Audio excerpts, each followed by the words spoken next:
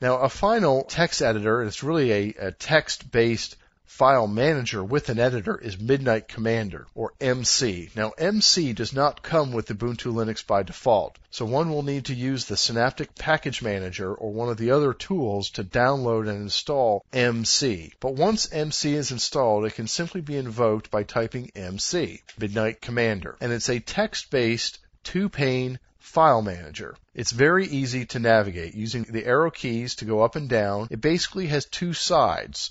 And the idea is that you can use the two sides to navigate to two different directories to copy things back and forth. Now you'll notice that by default it also shows hidden directories and hidden files. Those are directories and files that begin with a period. Those are normally not seen, but when using a text-based file manager, you can see them, so just be aware of that. So if we were to go into our text folder, we would simply highlight it, press return, and we are now in the text folder. If we want to go back up a level, we can go down and look at these files.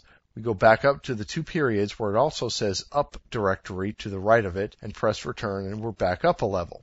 Hitting tab takes us over to the other side. This is where it can become handy to move files back and forth. One, for example, can highlight a file, say our test2.txt file over here, and let's say we wanted to move this over to the text directory. We can highlight text on the other side and go into that directory, go back to the first directory, highlight test, and using the mouse key even, we can do copy. And it will ask us, copy file test.txt to /home/joe.txt. We can tab to OK, and it will now copy it. And as you can see, there's a copy of test.txt now in the text folder. We can also view files.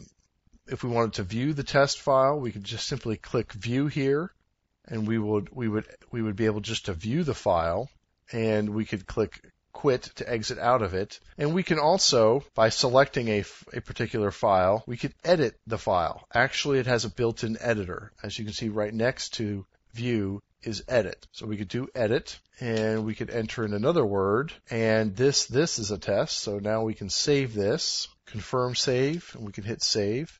Yes. And then we can quit out again, and then we can quit out of Midnight Commander. So Midnight Commander is a very nice text-based file manager and viewer and editor and sort of all-around multi-purpose tool that can come in handy many times. With that, that is the end of this tutorial. Thank you very much.